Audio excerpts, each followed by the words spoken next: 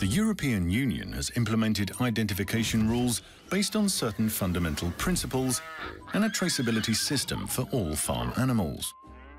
If we take the bovine species, for example, Chuck here, just after birth, will receive a unique identification number, which is printed on his 2 ear tags.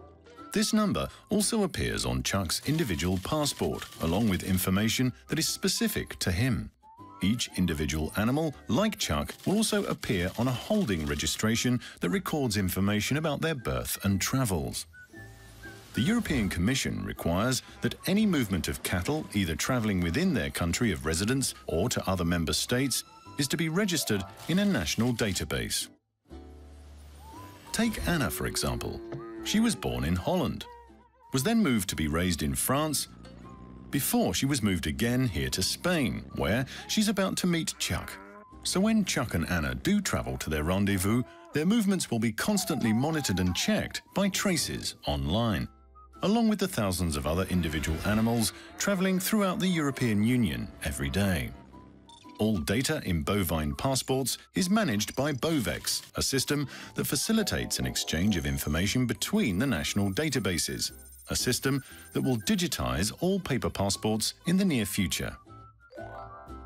Bovex and Traces provide information about where animals travel, which animals were together, where they stayed, and where they're now located. The Traces system will be essential in providing a fast exchange of information in the event of a potential outbreak of a contagious disease, because it will enable national authorities to react quickly based on the same information. So, individual animals can be traced back to their point of departure, or traced forward to their final destination. To support Traces, the Animal Disease Notification System, ADNS, is permanently operational and ready to provide early warnings via alert notifications about important animal diseases. Traces provides a comprehensive system of traceability that provides protection and security for both consumers and animals, such as Anna and Chuck. Traces, protecting animals, facilitating trade.